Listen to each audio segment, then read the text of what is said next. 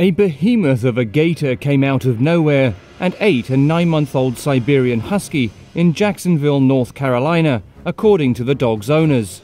Amy Matz was out walking and playing fetch with her Husky, Simba, on Tuesday when the 80-pound dog ran over to a nearby creek to drink some water, where a massive 12-foot-long alligator lay waiting.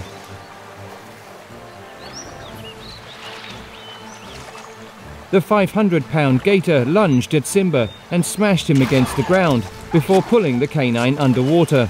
State wildlife officials located the alligator on Wednesday and shot and killed it. Subscribe now and never watch boring news again.